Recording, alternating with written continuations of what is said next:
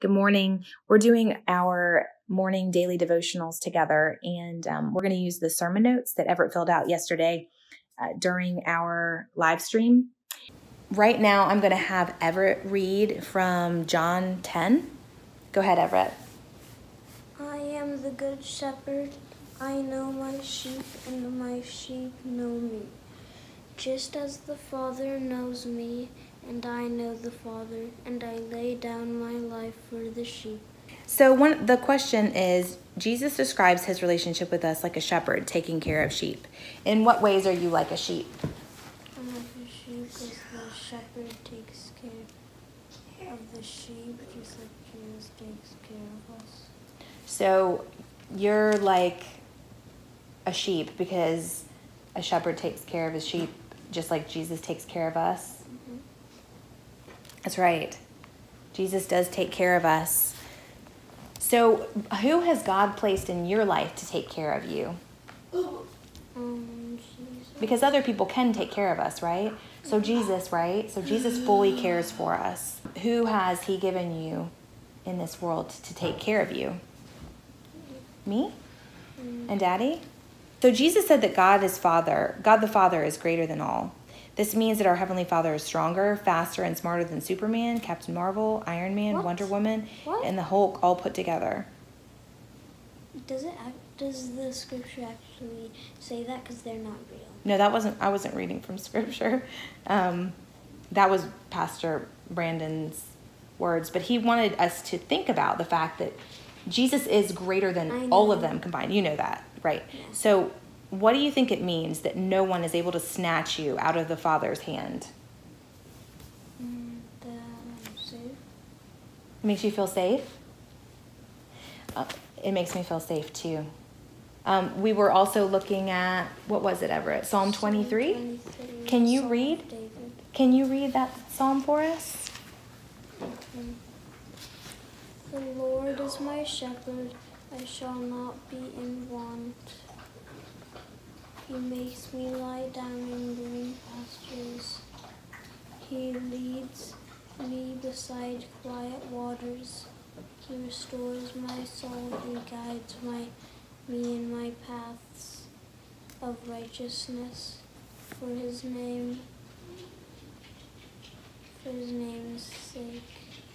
Even though I walk through the valley of shadow of death, I will fear no evil. This Psalm of David, what do you think about it? Who is he saying is our shepherd? Jesus. And will we be in need of anything, for anything, if we have Jesus? No. We won't. Who can we pray for today? Mr. Danny. We can pray for Mr. Danny for his cancer. What can we thank God for? Today's Daddy's birthday, right? We can thank God for giving us Daddy.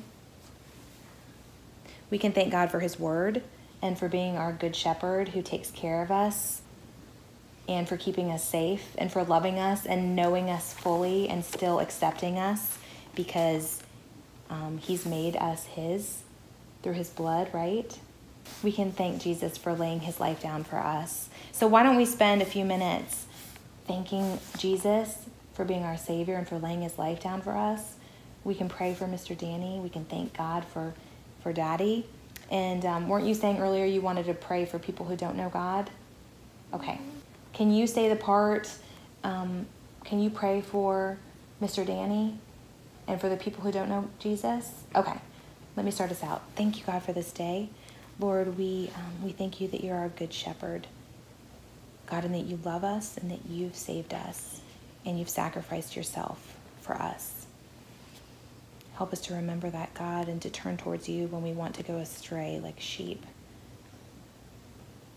And pray for Mr. Danny's cancer, that he would get better soon, and that people who don't know you will read the Bible and believe in you.